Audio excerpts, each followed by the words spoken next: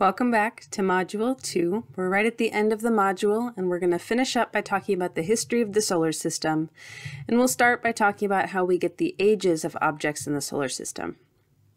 Now, if we were interested in getting the surface age of something like Mercury or our moon, we can really easily do that by counting the number of craters on the surface. Now, I want to make sure we understand what craters really are. So I'm sure we have a sense that something hits the surface and then there's a hole in the ground. But what's actually potentially surprising to you is that the majority of the hole itself comes from all of the energy that that impactor had because it was moving so fast that it vaporizes a ton of rock of the original surface that it landed on.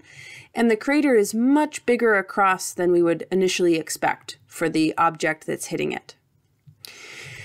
When we look at the craters on a place like the moon, we see that there's a variety of sizes. Some of the times they overlap each other. Some of the really big craters, like the one shown here, have kind of this bubbling up in the middle, and that's because the impact was so intense that it melted a little bit of the surface, and that kind of is a splash up of sorts. We don't see that in every crater, but just the biggest ones that can kind of puncture through that top layer surface. And the moon is covered in impact craters, especially the far side, the side that we can't see from our view on Earth. And I want you to take a moment to think about the open question here on this slide.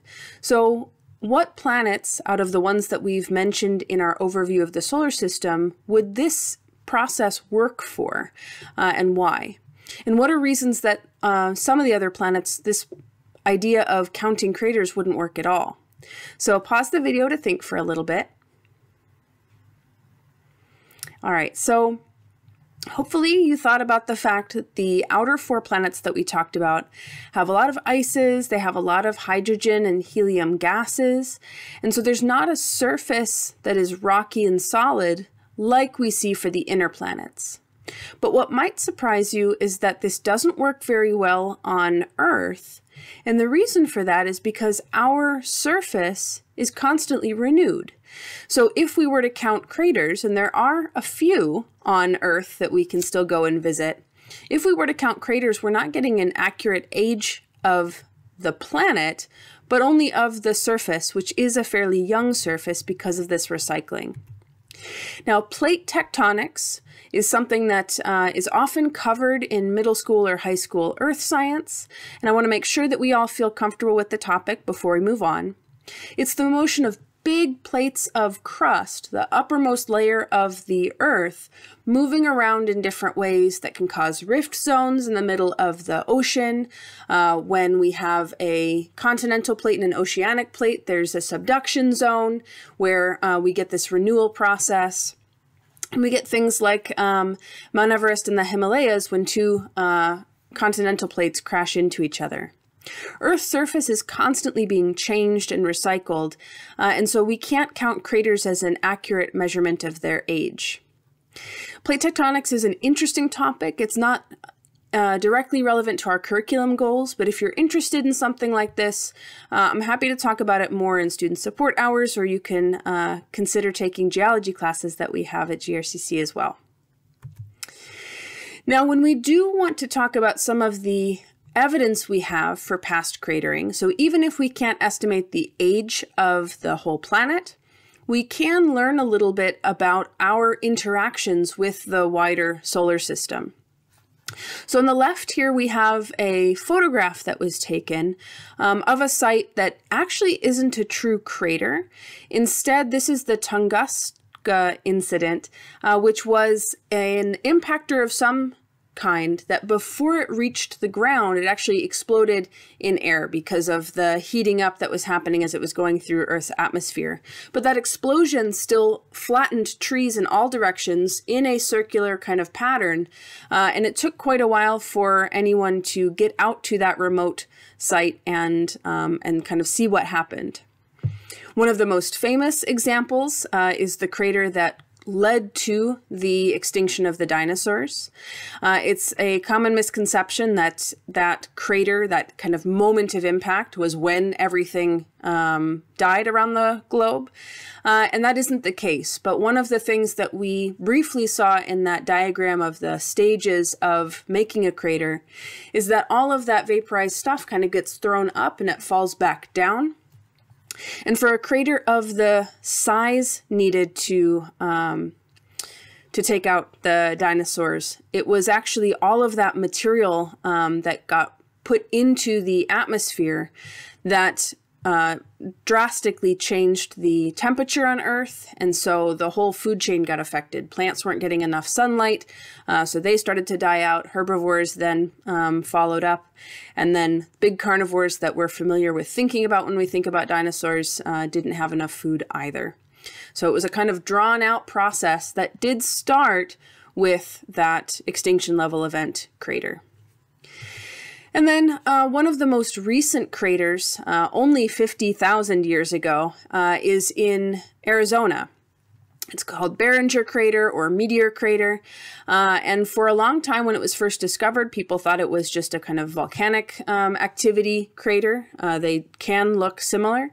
But it was verified that this was from an impactor about 50,000 years ago, and there was a lot of mining operations to try to find pieces of it, but it had vaporized too when it landed. This crater here on Earth, even though I said that we have this whole recycling process, because it is so new and it kind of hit in the middle of nowhere in the desert, it is remarkably well preserved, and it's actually the best single large crater in the whole solar system. Because if we think back to the picture we had of the moon, there's all of this overlap of all of these different cratering incidents. And so this one is the most well-preserved crater in the solar system, which is kind of cool. Now, when we think about the things that cause craters, we are often thinking about this leftover material from way back when the solar system formed. So the rest of this video, we're going to talk briefly about what that leftover material looks like, and then finish up by making sure we understand the formation of the solar system as a process. So this cosmic debris, this leftover material, is what we use to study what the solar system materials looked like so that we can kind of work backwards in time. That material is typically put into two different categories. Rocky material, which is typically asteroids, when we're talking about these really big objects, and we talked already about the asteroid belt in between the inner planets and the outer planets. But also when we think about meteorites, if we've ever seen any in science museums or for sale in rock shops, they are small, often metallic objects. But they also can form out of rocks, just silicate materials. And we actually have different names that we do want to be able to distinguish. Meteoroids are the term for when they're in space. That word isn't used that often because normally a small enough thing that's going to become a meteorite on the ground isn't able to be observed while it's just kind of floating in space, not interacting with the Earth. Meteors for when it's streaking through our atmosphere. If you've ever seen a meteor shower or even a single shooting star, that is a meteor. And then the object that hits the ground and that we could pick up and put into a museum or a collection is a meteorite. So that implies that it has already interacted with the Earth and has made it to the ground. And then icy material, when we introduce the terms for these outer regions, Kuiper Belt and Oort cloud, those are where we typically find icy objects. That's where some of the dwarf planets are, but that is also where we find the cosmic debris category of comets. So let's talk about comets first. So comets are some of the oldest recorded written observations we have from astronomy because when they showed up in the sky, they are typically really interesting looking and often were considered to be a kind of bad omen because of just how mysterious and different they appeared to be. Over the course of several weeks, as a comet gets closer to the inner solar system and starts to sublimate, that's the fancy word of saying goes from a solid to a gas, because in space you can't really melt without high enough pressure, so you sublimate instead. You form these two different tails as a comet. One is all of the particulate matter, the dust tail, and then the gas tail refers to charged particles that are going to be blown back by the solar wind. That's a term that we briefly mentioned when we introduced the Earth's magnetic field. We're going to learn a lot more about it in later weeks. But that gas tail, or in the left image, it's sometimes called an ion tail to indicate that they are charged particles. They are exactly opposite the sun. So often we think of comets as those tails being kind of blown back behind them, and that is not the case. A comet's tail could actually point in the same direction that it's moving, at least a little bit, which is counter to what we might have expected. So I actually would recommend that you briefly take a moment to pause the video and sketch that comet's orbit and the tails into your notes, and make this kind of clear statement to yourself that the tails point away from the sun. You can see that they also bend a little bit based on the motion of the comet, but in general, they are pointing away from the sun. So pause if you want to take that note down and draw that little sketch. Okay, so comets, the big thing we want to recognize is what I said on the previous slide, that they're mostly ices. They do have rocky materials as well. They're sometimes referred to as dirty snowballs. And if you think about, for example, at the end of a long winter in Michigan, that kind of blackened snow on the side of the road after all of the car exhaust has gone by, that is actually a kind of reasonable thought for what comets look like. They aren't shiny. They aren't like pristine ice, like water ices. They have all of this extra stuff, like the car exhaust, that makes them not that shiny, but rather a mix of a whole bunch of different leftover stuff. Now, we talked about the asteroid belt as much as we needed to in a prior video, so let's focus on that last thing I mentioned out of the list of cosmic debris, which is this kind of list of terms: meteoroid, meteor, and meteorite. So again, these three related terms, I do want to make sure that we can distinguish from each other. So meteoroids are still in space. They haven't interacted with the Earth yet. And the thing that is creating meteoroids tends to be bits from the tails of comets. So we'll talk about meteor showers in just a second, and those are replenished by comets. Or if two asteroids do happen to have a collision in the asteroid belt, there will be bits and pieces that are thrown off in that collision, and they can then have a new course, a new orbit that takes them close enough to Earth to be kind of pulled in by our gravity. Now, once an object starts to interact with Earth's atmosphere, it will burn up, it will start to glow, and we'll see a streak of light through the sky, and that is a meteor. So when we wish on a shooting star, it's wishing on a small dust grain or pebble that is burning up in Earth's atmosphere, but it is reminding us of our kind of cosmic connection to the larger regions we exist within. And then if we were to pick up an object on the ground that came from space, the thing that is now in our hand would be a meteorite. So that term is specifically designed to describe the thing that has made it all the way to the ground. And most meteors do not produce a meteorite at the end. Most meteors are fully gotten rid of in their path through Earth's atmosphere and don't have anything left when they reach the ground. So meteor showers happen every year at a consistent time of year, and the reason that they are so consistent is because it is the Earth passing through the particular part of the solar system that has all of this leftover kind of dusty cloud of material from an old comet that has passed by. So when we learn about meteor showers, they have names like the Leonids or the Geminids, and that is actually describing where you should be looking to see them kind of originate from. It's a matter of perspective, in the same way that this far right image, those train tracks do not actually reach a single point off in the distance. They just seem like it because it's so far away. All of these meteors seem to reach the same central point as well, and again, that is because they are so far away and just coming from that general direction. But the Geminids come from Gemini, the Leonids come from Leo, the Perseids come from Perseus, and so on. Now, I encourage you, if you have the opportunity to plan ahead, to look for some of these meteor showers and make plans to watch them. I know that it gets very cloudy sometimes, especially in August, but the Perseid meteor shower is bolded here because it is one of the most popular and one of the most plentiful meteor showers that we have. Now, if you look at this list, and you don't have to write it down, you don't have to memorize it, this is information that's also in our textbook, what you'll see is that most of these associated parent objects are comets, but there are two that come from asteroids where we know that there's this leftover kind of pebble material coming off of a particular asteroid's orbit. The Geminids are also bolded here because they are indeed one of the other really strong, powerful meteor showers each year.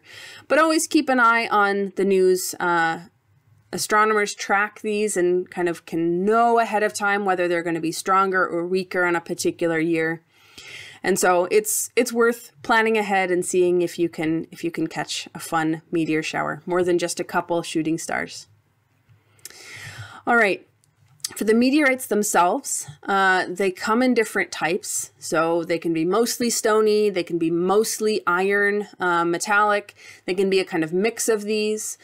And they allow us to have a piece of pristine space debris that has the same starting point as the rest of our solar system.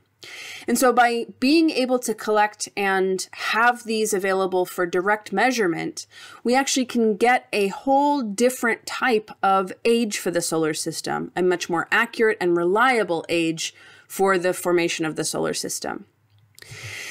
And that is through radioactive dating. Now, we don't need to get into all of the details for this, but we do need to recognize the power of this process and how it is used. So if we have a material of some kind, an element that is unstable, it can, over time, on its own, spontaneously turn from the parent element into the daughter element. Those are the terms that are used. And if we wait long enough, we will see less and less of the original element and more of the daughter element. And this process is statistical in the same way that if you flip a coin enough times, 50% of the time it will be heads and 50% of the time it will be tails. If we have a big enough sample size, then we can, based on the element itself, wait long enough and we will get about half of the original sample, half of the parent element and half of the daughter element after a period of time called one half-life. And it's a known length of time for different elements. So when we get these meteorites, we can test for the small amounts of any kind of radioactive material that they have, how much of the parent element do they have and how much of the daughter element? If they have an eighth of the parent element left, then we know that 3 half-lives have passed, and we can estimate how long that rock has been in existence for. And astronomers have a couple of different elements that all have half-lives of billions of years. And each one of those measurements allows us a different confirmation of the age. And they all point to the same approximate age of 5 billion years. So when we want to talk about the history of the solar system and the formation of the solar system, we want to collect all the different facts that we've learned so that we can create a model that fits the observations that we're seeing. So first, all 8 of the major planets, the 4 inner planets and the 4 outer planets, all orbit in exactly the same flat plane. And they all have roughly circular orbits, which means that when they formed, that material was all kind of stable and steady and just at these, in this nice disk of material. When we look at the composition of different planets near the sun, they are rocky and there's not much else to work with. And far away from the sun, the outer planets, they have rocky material in their cores. They also have ices like water ice and ammonia ice. And especially for Jupiter and Saturn, they have large amounts of hydrogen and helium that the sun is primarily comprised of. And with our ability to do radioactive dating that we just talked about, we can identify that the solar system is at least 4.5 billion years old. Which means that our model, if we figure out what we expect the solar system to do and look like, that as long as it can predict the Earth as it looks 4.5 billion years after formation, then we can kind of tell we might be on the right track. So the solar nebula model is our current best understanding of how our solar system formed. And there's kind of 4 simple steps for our purposes. It is much more complicated overall, but we do want to be able to simplify it for our needs. So the word nebula we're going to see again in later chapters, and it refers to a cloud of dust and gas. So the solar nebula is just all of the dust and gas that was in space to begin with, maybe this kind of spherical-ish looking cloud that maybe had some initial rotation just by random chance. But something caused that cloud of gas and dust to collapse. When we talk about star formation in later weeks, we will talk about all of the different things that can trigger star formation, but we need this initial push and then gravity can take over. As gravity takes over though, the conservation of angular momentum, in order to have it get smaller while not breaking physics, it also has to speed up. If you've ever watched figure skaters, when they have their arms out, they might be rotating a certain speed, but they bring their arms in when they want to rotate really, really fast. And that's the same property of conservation of angular momentum. And that spinning faster flattens out the gas and dust, the same way that if we were to spin a pizza, it also can flatten out as well, the pizza dough. Now, as that flattening out disk of material is rotating, it starts to have most of the material concentrate towards the center. That's going to be the sun. And we mentioned at the very beginning of our solar system introduction that the sun is 99.8% of all of the mass that we're talking about when we talk about the solar system. So most of it goes to the center, but the leftovers all stay in that disk, and gravity is starting to be able to pull them into small pieces as well. So we create the building blocks of planets called planetesimals. We don't really need that term in our vocabulary, but what we want to recognize is as we start to make planets, they're going to be where all the material already is. And so now we need to figure out why the material is different near the sun versus far from the sun. And if you had to guess whether there's going to be a difference if you're near the hot object or far away from the hot object, you'd be right. At some point, although we don't need these fancy terms, at some point when we're near the sun, a whole bunch of stuff is too hot to be solid. Water is too hot to be solid. It's in steam form. The water molecules are there, but they are not available as building blocks. They're just moving around too fast and they're not solids. But the metals are solid even at fairly high temperatures because we're still not in the sun, we're away from it. So if you look at this map here, it's showing the location of planets without trying to indicate their correct sizes. But it's also indicating where things are first become solid. So metal oxides and iron nickel alloy, they are already solid at the orbit of Mercury, and that's the majority of what Mercury is made out of. Mercury has a huge metal core and very little rock on top of it. Then silicate materials start to condense out and become solid, and it takes quite a while. If we look at where this happens, the water, ammonia, and methane are all way out in the outer solar system, and there's a key point called the ice line, where if we are far enough away from the sun, it is cold enough to have ices. And if we look at where that ice line is, approximately, we see that the inner solar system planets are closer to the sun, so they only have the metal and rock available in solid form. And then the outer planets are all past the ice line, where they have more building blocks. They have more Legos to play with, and they get larger. So we get Uranus and Neptune to be 4 times the size of Earth. Jupiter and Saturn also have about that same amount of rocks plus metals plus ices. And then Jupiter and Saturn were able to collect that so quickly that they grew big enough to have the kind of gravity that can then pull in some of the hydrogen and helium gas. That hydrogen and helium gas needs strong gravity to be kind of held together. And so only Jupiter and Saturn really had the time to be able to collect it before we kind of dissipated the disk that all this stuff is forming out of. So in the end, this is the last slide for the module. In the end, when we think about how our solar system looks, the inner planets and the outer planets, they both had rock to work with. But the inner planets were in a region that was far too hot in order to have the solid ices, water ice, methane ice, ammonia ice, that the outer planets could build from. And it is worth recognizing in this summary slide that the dwarf planets do not fit this kind of standard model because they have crooked orbits. They didn't form at the same time or in the same process that our 8 major planets did, but they still have rocks and metals. They're still part of this same solar nebula. And most of the dwarf planets, not Ceres in the asteroid belt, but most of the dwarf planets are also in this outer region where ices were left over as well. But they did not have time to get big to be able to collect hydrogen and helium gases as well. So they stayed small with just the leftover solids that were in the outer solar system.